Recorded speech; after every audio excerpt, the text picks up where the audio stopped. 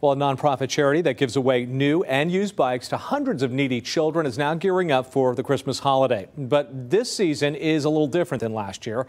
And as our CBS 12's Al Peffley reports, the owner of this charity says a lot of those kids may get left out this year. With less than a month to go before Christmas, Jack the Bike Man says he's hundreds of bikes short.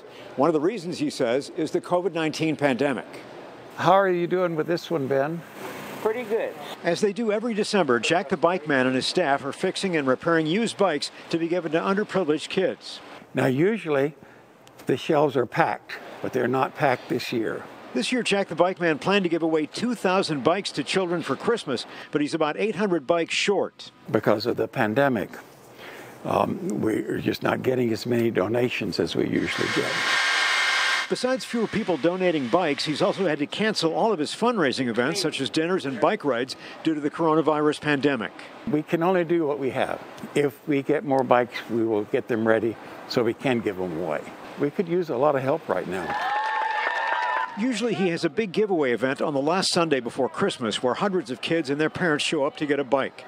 He's decided not to do that big event this year to limit the spread of the coronavirus. Jack says it will be difficult not seeing all those smiling faces of kids who got a bike. It is going to be devastating. Instead, Jack plans to give the bikes he has to 5 or 6 charities so they can hand them out to needy kids at smaller events where there won't be so many people.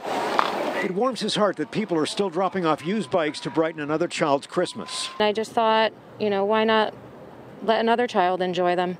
Jack says he's also trying to raise enough money to buy this larger building nearby to take the place of the one they're renting.